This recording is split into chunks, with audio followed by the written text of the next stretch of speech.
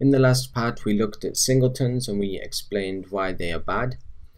In this part, we're going to look at how we can refactor that code by using dependency injection. So the first thing that we want to do is go to our database class, and we just want to remove all the singleton stuff.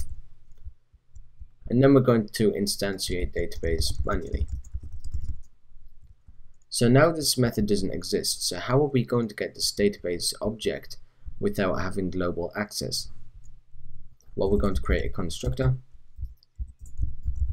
public function construct, and we're going to pass in db, and we're going to set this db to db, and we're going to set that up here.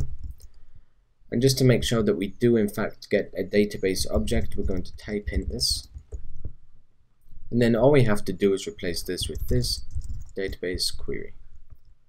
So that's all fine, we've got everything working. The last thing that we need to do is pass this variable into our article class.